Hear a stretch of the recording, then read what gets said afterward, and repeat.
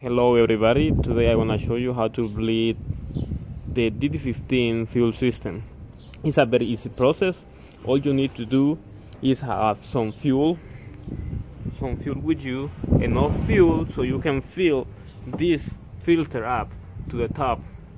When this filter is fill up to the top, you can place this cap. Don't tie it, just place it there and leave it open. Don't tie it, or you can just leave it open like this, and then use this is the primer pump, so use it to pull the fuel from here to the filters here. So you do it many times. You need to watch here the fuel is gonna go low and low and low. As you can see, the fuel is going lower.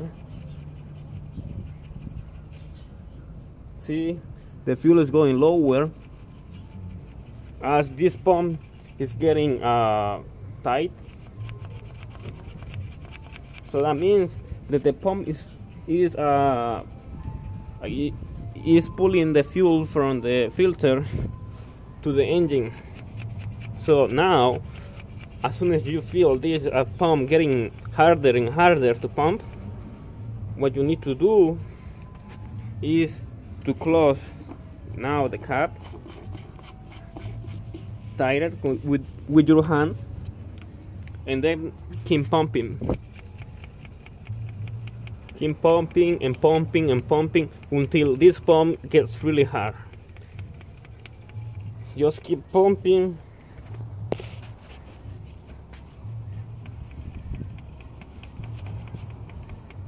So if you have someone else with you in the truck, that person can go inside the truck and crank the engine at the same time you are pumping the pump here, so you can have a faster bleeding process and you won't take that much time.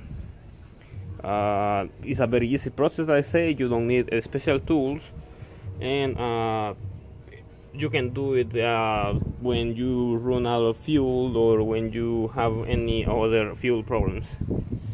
Thank you very much for your time. Have a great day.